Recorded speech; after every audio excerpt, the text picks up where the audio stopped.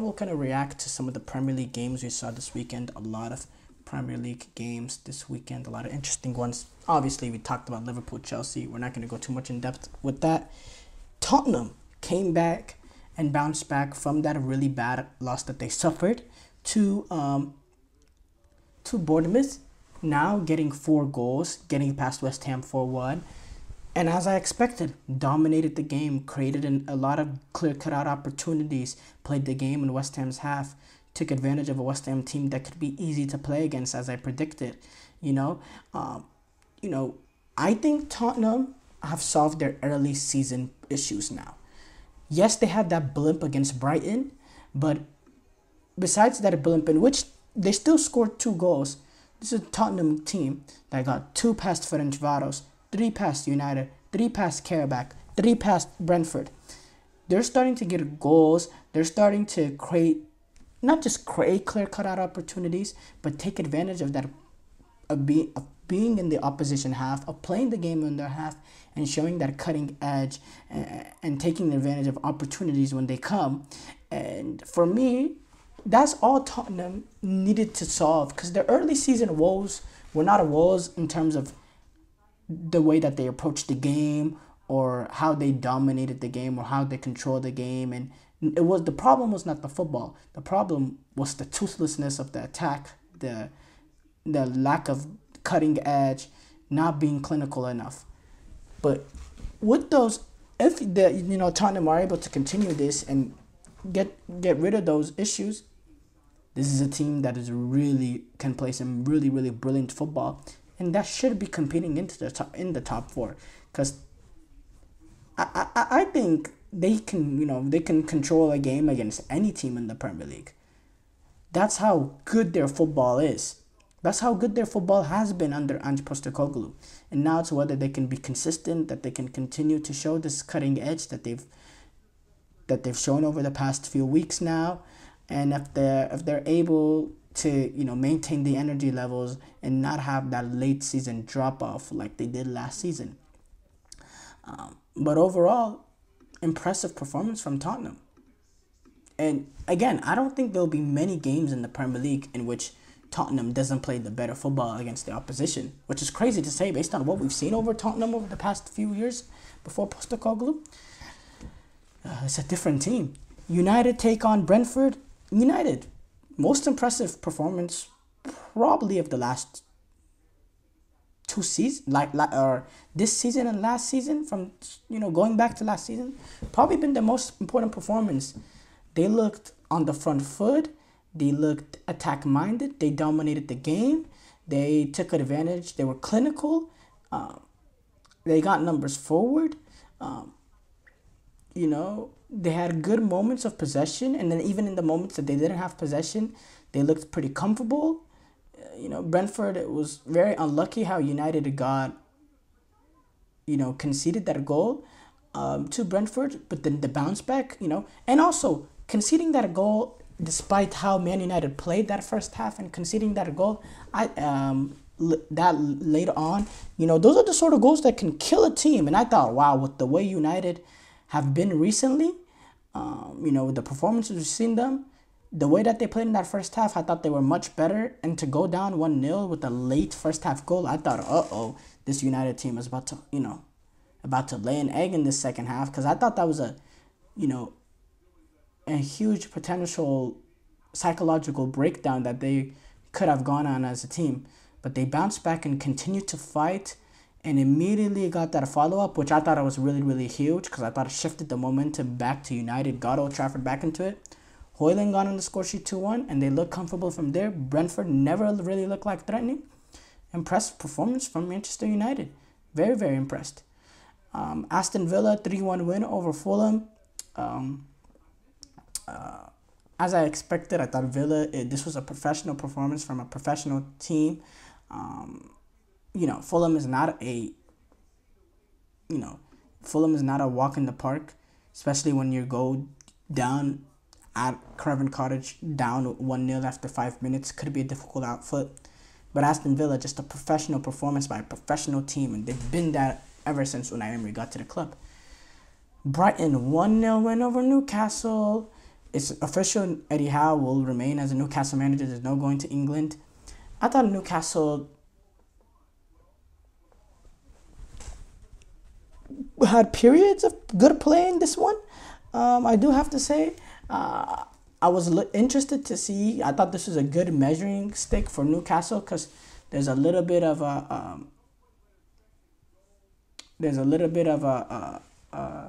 question mark with them and what we've seen from them so far this season. Big concentration lapses for Newcastle. Brighton played very ugly sort of football, but they got the job done. They got the result. In Newcastle, they have some issues that they need to address going forward. I do have to say, great win for Brighton. Leicester in the battle of potential, this teams that got promoted, two teams that might be in that relegation battle. Leicester picking up points when they need to. I said these are the sort of games Leicester need to pick up points in. They go away to Southampton and St. Mary's, and they pick up all three professional performance. And this is the sort of games where it makes me, really reaffirm my position in Leicester City being able to stay up. Because I just think they'll have that belief that they'll stay up because of what they've done in the past few years or so, making top four, reaching winning the Premier League, playing European football a few years ago. I think Leicester winning the FA Cup a few years ago. Leicester City, good, great win for them. Everton, them also great win for Everton. You want to take advantage of of games like this, going up against weaker opposition. 2-0. I think their really, really bad start to the season is a little bit of doesn't really send the right message, because I don't think Everton is as bad as what that start of the season says they are. And I think we saw that in this game. Again, professional display from them. Never really looked like they were threatened. And Ilman India, he has some quality, by the way. I do have to say. He got that early goal for Everton. Before we move on to the two title contender games, Nottingham Forest 1-0 win over Crystal Palace. Chris Wood getting the winner in the 65th minute. Pretty even game across the board, but it's Nottingham Forest that's able to get the 3 points and continue on their really good start to their season. A lot of us thought maybe that they can be in the relegation battle. Well, they've only lost one from their first 8. They're sitting with 13 points, 8th place in the Premier League.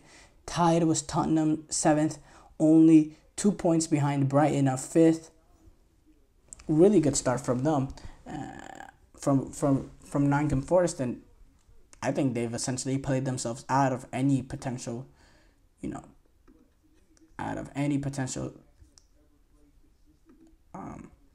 relegation battle that they can be in. Being managed by Nuno Espirito Santos, professional team, professional display, and in my opinion, I think he's a really, really good manager. We know what he did at Wolves, at Tottenham. Nobody succeeds at Tottenham, but yeah, good for Nottingham Forest. Okay, where do we start off? With Arsenal? Okay, let's start off with Arsenal. Again, Arsenal, another game that they go down to 10 men. This time it's denying an obvious goal scoring opportunity. William Saliba taking down Evanilson when he was through on goal. Now, in my opinion, it's a difficult one, but Evanilson, he's through on goal from the middle of the pitch. It's 40 yards away, which is that an obvious goal scoring opportunity. Evanilson still has to do a lot. He has to beat his man with the dribble. He has to remain composed. But at the end of the day, he's probably getting a shot off one-on-one. And in that situation, it's a difficult one. But Saliba, you cannot give the referee an opportunity to give a red in that moment. And he did that. It's a split-second decision. It's a little hard. I have sympathy for Saliba, and it's a player that hasn't shown history of making these sort of mistakes. So it's someone I'm willing to give a pass on. But yeah, that's a difficult split-second decision, and Saliba just panicked a little bit, took him down, red card, completely changes the game, completely changes how Arsenal go about it. With a red card, they're having, Mikel Arteta having to shift sub players off, bring on players, having to sub out players that he brought on because of how frantic it got. And yeah, Bournemouth, it seemed like as the game went, kept going on and on, it seemed like if anybody was going to get the winner, it was Bournemouth. They got the 2 goals from Ryan Christie, the Scottish international, and then Clivert with the penalty in the 79th minute. And it puts their title race hopes in a massive, massive nail, because 17 points from 8 games is not horrible, but already 4 points behind Liverpool and 3 points behind City. I think that's pretty bad, because Arsenal, they didn't want to replicate the start that they had last season. They wanted to start off better than that. Not because last season's start is bad, but because it requires even better to beat City. And yeah, just a bad result for them.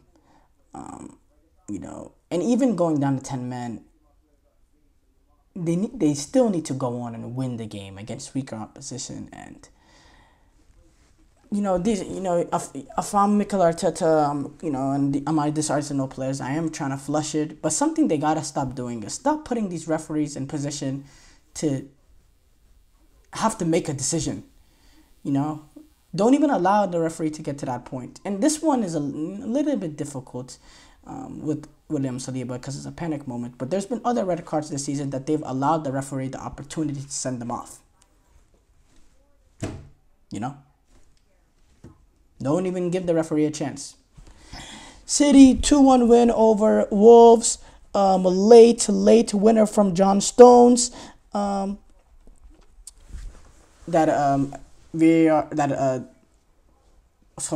it's a weird. So the goal initially, so the goal happened. They're celebrating. Eventually, the referee whistles offsides. Like 10-15 seconds later, after the goal happened. Then VAR comes to intervene and announces a goal.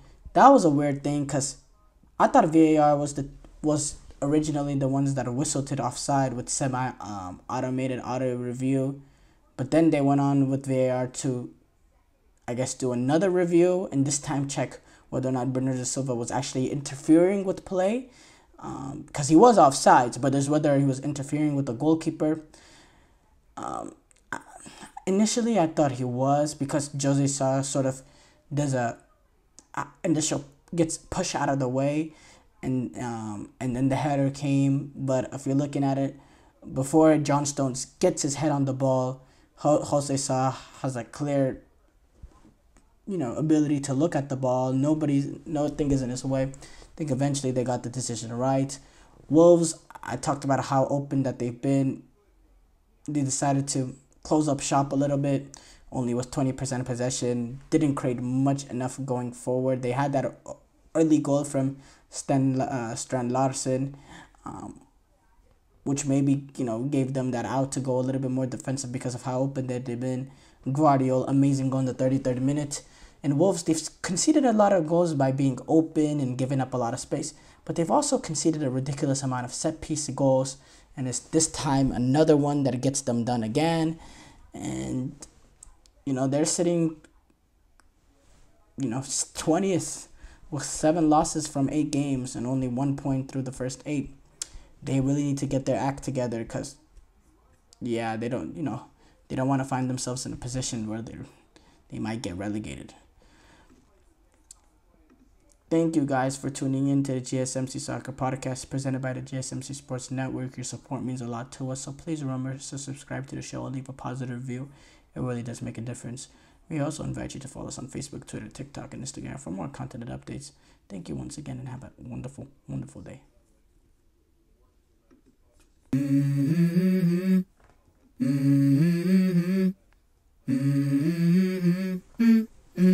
Let's go.